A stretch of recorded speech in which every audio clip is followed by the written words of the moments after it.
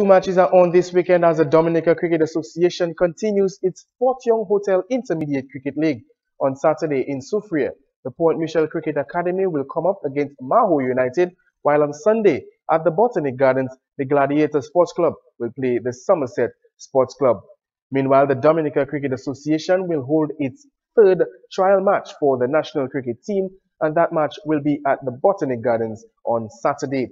Recently, the selectors of the Dominica Cricket Association cut the senior men's national training team to 20 players.